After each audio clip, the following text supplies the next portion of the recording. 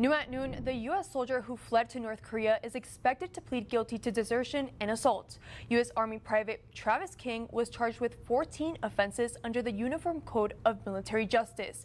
He's accused of crossing into North Korea in July of 2023, roughly a week before he had been released from a detention facility in South Korea for a 2022 incident where he allegedly punched someone at a club in Seoul. King's attorney says he will plead guilty to some charges, including desertion, disobeying an officer, and assaulting a non-commissioned officer.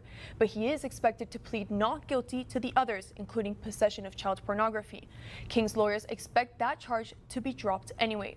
Now, King remains in pretrial confinement ahead of his court-martial hearing. That is scheduled for September 20th at Fort Bliss here in Texas.